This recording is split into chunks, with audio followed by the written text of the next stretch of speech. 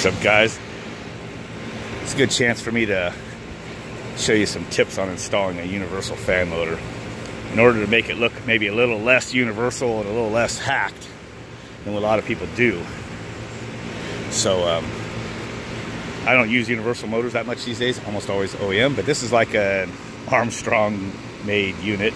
Not too many distributors for them around here, and this place has so many different brands here. Got Train, Armstrong, Carrier, GE style Train, York, Goodman, piece of junk, you know, and they've already got a bunch of universals in them, so I'm not going to go out of my way for this unit. I'm gonna do a nice clean install of a universal motor. So a couple things that, you know, and of course there's one dude on one of the group forums lately that's got all pissy that I called some work out. He thinks you should just do work and keep your mouth shut, but that's why our industry is getting to be a joke.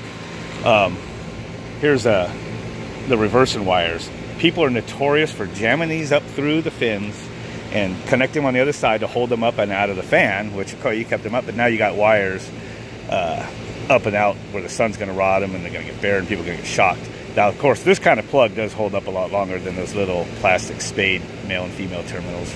But what I do is you kind of figure out which direction it needs to go. So, and it gives you this right here. Right, I had to get in there right where the camera was to get my arms in there and get good leverage to crimp those. So these are crimped nice and short to the motor. They're not going nowhere. Now, here's the other thing. 4 wires. People pull out a motor that has 3 wires, right? OEM almost always has 3 wires. L1, L2, and your capacitor, but it's just wired like a compressor. Now, here's what fools people. They get a new universal, and it's got 4 wires, and they kind of look at the basic schematic, and they don't really understand that they could just cut off the 1 wire, so they go and hook it up like this. Brown wire to capacitor, and then a brown wire with the white stripe to the capacitor.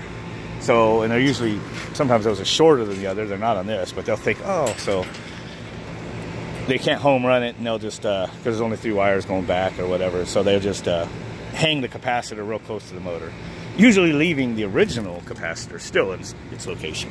That sucks. So what I do is you just take this wire off and cut it. Okay. So the brown wire with the white stripe has been cut. Nothing's connected to it. It's just there. If you don't cut these, then the people are putting the fan blade way up here, but the blade was actually close to the motor. So these are just made that you just snap them off. They're just like hardened metal, so they just snap right off. Break them off.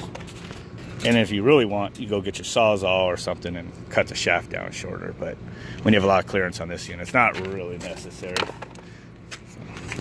I'm not a stickler for the shaft being left a little long. Some people are, though.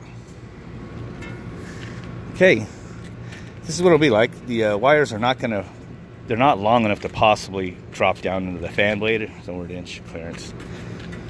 Blade's close. Definitely need it real close on a cheap generic unit like this. It doesn't even have a shroud. See how this has built-in shroud? And by design, they have usually like a 1/3 in or something, you know, the blade kind of up in there. Probably the same thing with this Train unit, but not with this unit. Anybody that's followed my videos for a while, those that I've documented what we call the run cap bandit, either a guy that just changes the capacitor because he said it was weak, or changed one because he changed a motor or something. He'll have like, say, like 4-wire motor or whatever. He'll be too lazy to run it back to OEM configuration, and he'll just like stick this underneath to the 2 wires coming off the universal motor and just hang this sucker, tape it up back there behind everything, and then this capacitor here will still be wired in. There's no reason you can't spend a couple more minutes and put the capacitor where it belongs. So yeah, it's really nice to put the capacitor back where it belongs. Sometimes it'll be a different shape, and this might not be, you know, adjustable like that, so you might have to cut a piece or bring up some plumber's strap. Just whatever, but basically, you know, a quick glance at this, you know, except for that big fat 4-in-1 sticker down there, you're not going to really even notice that that's a universal motor. I didn't put the acorn nuts back on because they seem to be a little different thread. But I wired it back as 3-wire. Everything's all secure. If you don't have any wire ties, and electrical tape's fine. Just got it all back and tidy. See if it goes the right direction. There you go, back up and running.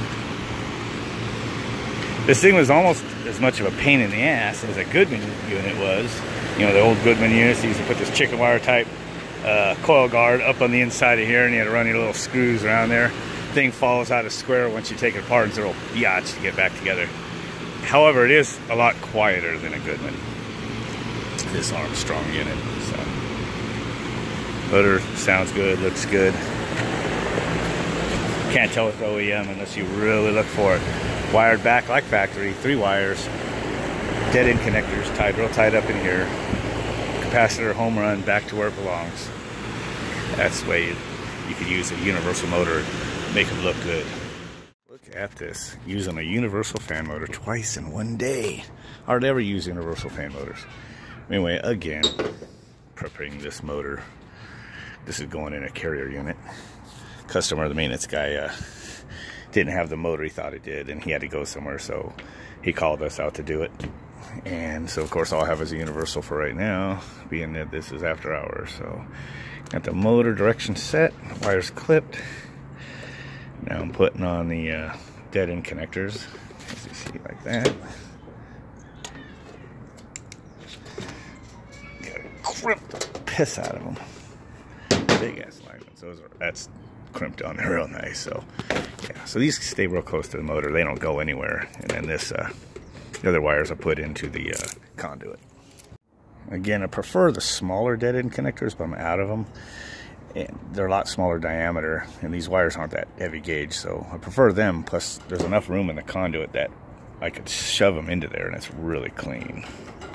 But that's still much better than people leaving the wires sticking up through the fan grill.